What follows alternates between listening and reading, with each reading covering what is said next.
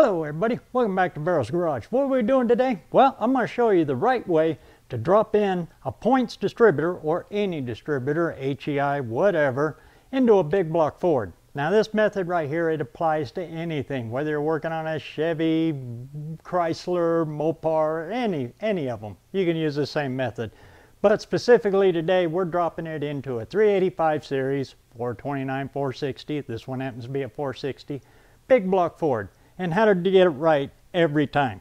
Now, there's a couple of steps in this, and I'll dispel a few myths on forums and everything. Once again, everybody says you point the rotor, as I'll show you here. Everybody says you point that little rotor to number 1.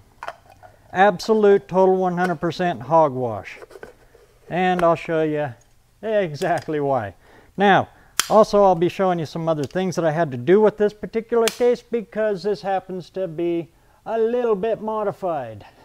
So we had to do a few things to work around this tunnel ram, and I'll show you those too. But here we go, and I'll show you how to drop the distributor in the right way every time, all the time. Here we go. And it's super simple.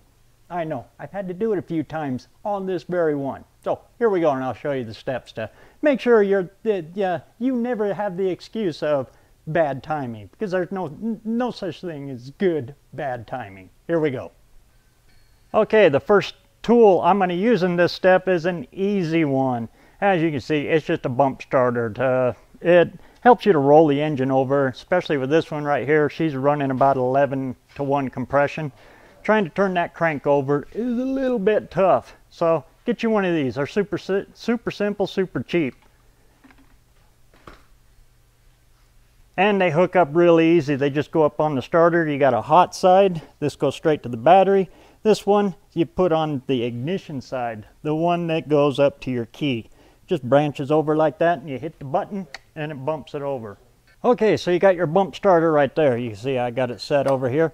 The other step in the process is you got to take out the number 1 spark plug. It's right here. On a big block Ford, or pretty much every Ford,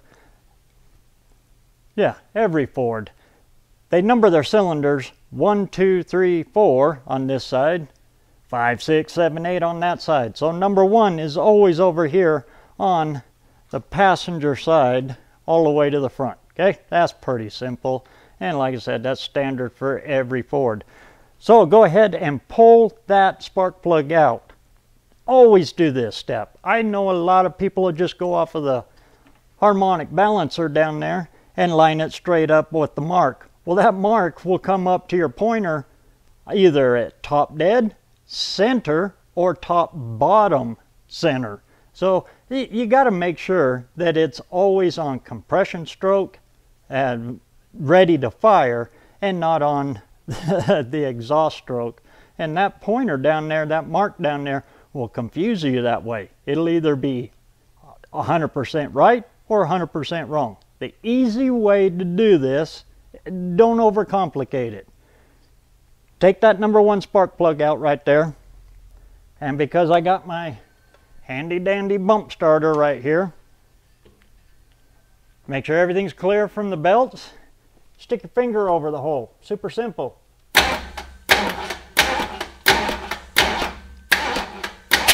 Right there. Hear that poof? She's ready to fire. That's almost top dead. Now, you can see down there, I'll try to get it here. Okay, down here on my timing marks down here, I took a Sharpie and put a big thick line right there. That's my true top dead center. Then I drew another thick line up here on my 10-degree mark. That 10 degree is crucial, and I'll show you here in just a second why. Now, I just bumped it just past. This is where this line needs to be right now, is right on my pointer. Ooh, I need to tighten that belt. So, it's a big block Ford. That's a 15/16 socket. I just got it easy on this one right here. I'm going to roll it back counterclockwise to it. Now, you don't want to loosen that bolt, so just use nice even pressure to pull it back. Ooh, that engine's got some compression. to top dead right there. Now I'm ready to drop the distributor because I got compression. And number one right here, number one is ready to fire. Now, on the internet and here and forums and everywhere, you look and it says, again, to drop that in, you point that rotor to number one. It's completely and totally wrong. Actually, if you want to go stock, you've seen my other video on how you can actually put this in anywhere you want. Well, I tried it on many times on this, but you can see that scratch mark right here on the tunnel ram. I actually had to mill about a 1/4 inch off of that tunnel ram in order to make room for the distributor to get in there. I tried every location. I tried dropping this cam gear down on every tooth, trying to find a spot where it would give me enough timing adjustment to actually get it to fire. Yeah, I'll leave a link here to my other video on this subject on how you can move where number one is on the cap so you can work around stuff like this. Well, on this one, I tried all of them and I couldn't get enough timing adjustment off of it in order to dial it in. I got really close, but I finally broke down and pulled out the nibbler and just milled out a little on the tunnel ram. Now the distributor's free to move however it needs to be. So I'm going to set this to a stock, regular 1969 specification on where this goes. It points to number 7. Okay? Do not believe everything you hear on the internet or try and everything like that, because generally speaking, everything's going off of a small block Chevy. And yes, small block Chevys, that rotor does point to number 1 after 1965. Again, you can go back and watch my other video on that, and the reason Chevy moved that pointer to wherever it needed to be. But this one I'm going to set for 1969 through 71 points, regular standard points. Big block Ford 460 or 429. Here we go, and I'll drop her in here for you. Okay, here we go. Let's drop this distributor in there now. Now, to get this to point towards number 7, as it shows in the book, and at the end of the video, I'll show you the book. All right, so it's got to drop down in the hole, and you got to get it to line up right in there.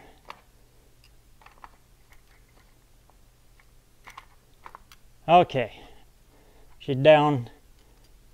Just get her down to where she's set like that, okay? Now, I have to get this to point over. If the tunnel ram wasn't on here, you could see it plain. But it's got to point over here to number 7. Here we go.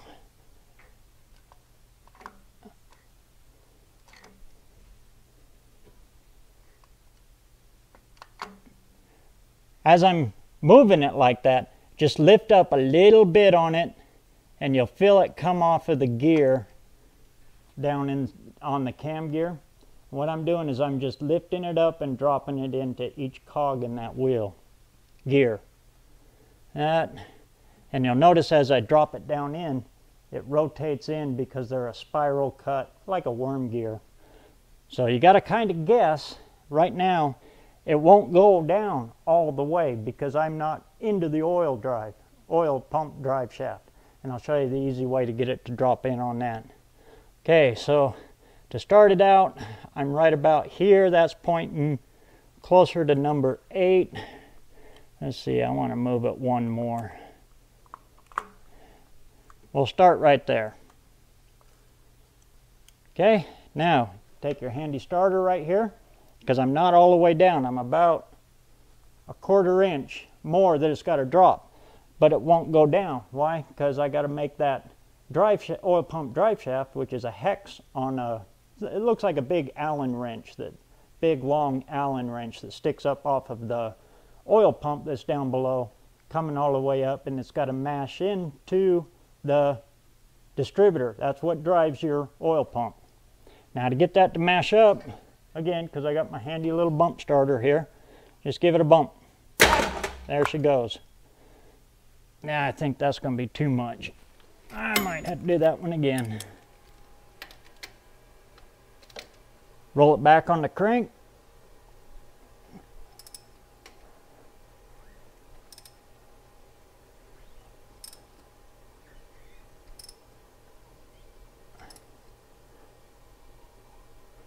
Okay, there's TDC. Okay, now I'm too far. I got to go one more tooth over. All right.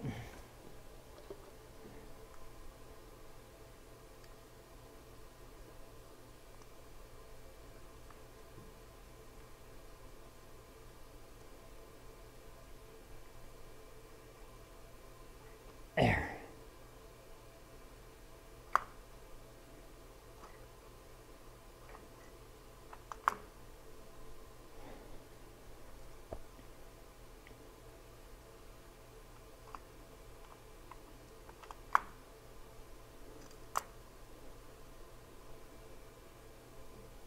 We'll try that one.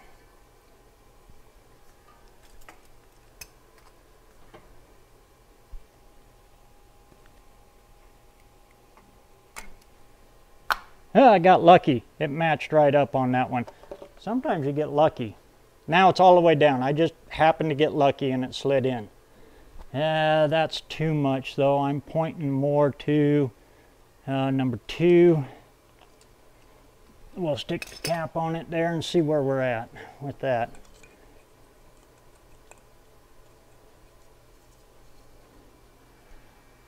When you buy a new cap, number 1 is generally marked.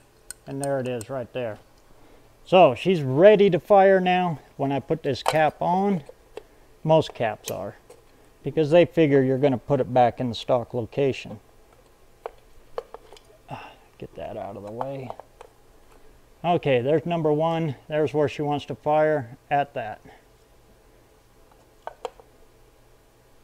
Okay, that only gives me about that much going that way.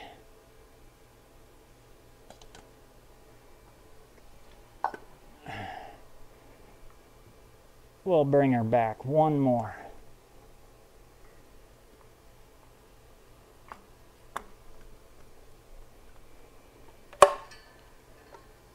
Okay, now I'm not mashed up to my oil pump drive shaft anymore. We'll get her to mash up. Right there. Now turn the, yeah, I can turn it backwards that far. If I have to go more than just a little bit, I'll always take it clear around one more time. Bring her back top dead center. Right there. Okay, now she's pointing in. I'm happy with that. Go straight back like that. Put my cap back on. I'm looking for number 1 to be right here. Now to line that up with the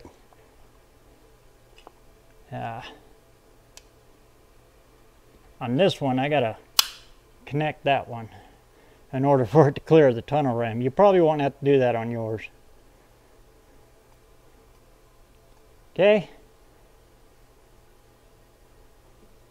That's about where my distributor is, my rotor is. That's number 1. That gives me this much turn or this much turn in order to fine tune in my timing. That's what this is for. Your adjustment here is, that's how you dial it in, those last few degrees.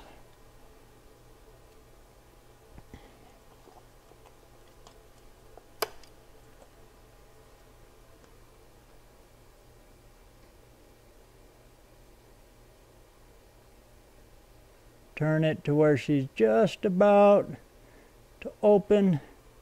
That puts that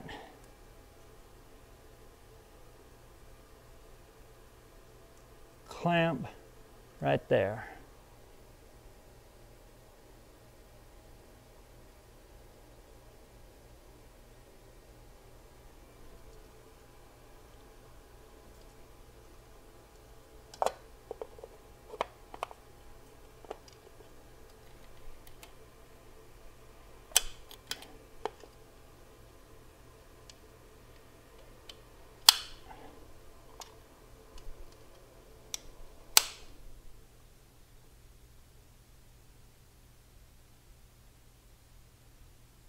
So right there, she should be in time. Now on this one, I got a little bit more work to do. You could tell I had to, it's because of the tunnel ram. If you don't have a tunnel ram, which, you know, I'm pretty sure most of you just got the single carb, you don't have to do this final step that I'm going to do here. But like I said, it's one of the workarounds you got to do with extreme modifications like this. But you notice I had on that back clamp, I got to turn the distributor in order to get that clamp on, and then I can turn it back. Just one of the headaches of a tunnel ram. And the reason why I had to carve out about 1/4 inch of the aluminum on that tunnel ram, so that spring clip that holds the cap on had enough clearance to turn all the way around.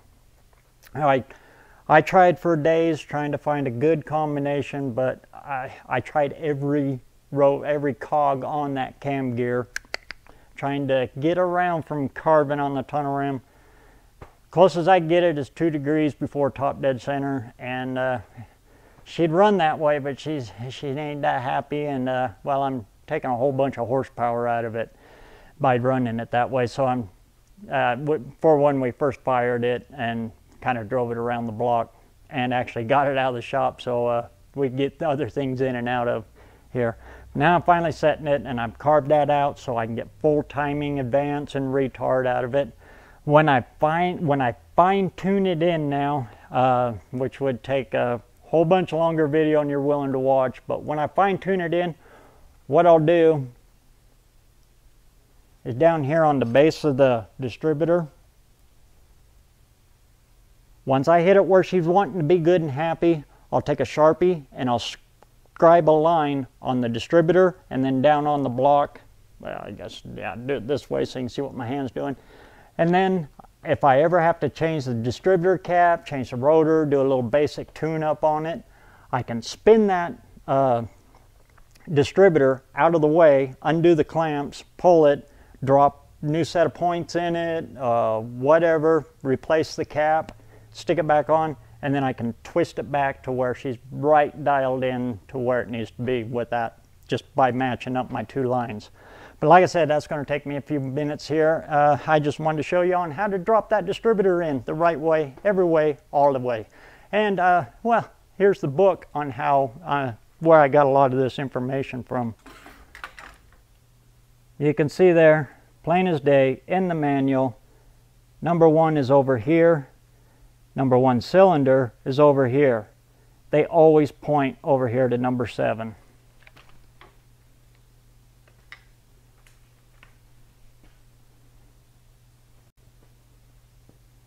Every book, every manual, everything I've heard on the internet says, point the rotor to number 1, drop it in the hole, and you'll be just fine. Yeah, even the Ford forums say that, and it's completely wrong. If you do that, oh, it's going to slam your vacuum advance clear over against your coil just to get it dialed in enough to get it to run, and it's probably going to run like total crap. I mean, that's almost 180 out, going the wrong way, because like I said, that vacuum advance canister is going to come around and hit the other side, and you're not going to be able to turn it enough to get it dialed in where it needs to be. So I hope that helps everybody out there. These Fords, you know, again, from everything I've read, just let a Ford be a Ford. It wants to be a Ford. Don't try to make your Ford into a Chevy. All right, I hope that helps out there. In the meantime, get out there and get some metal hot. We're all going to keep these old girls on the road where they belong, even if we do wild and crazy custom work like this. We'll catch you on the next one.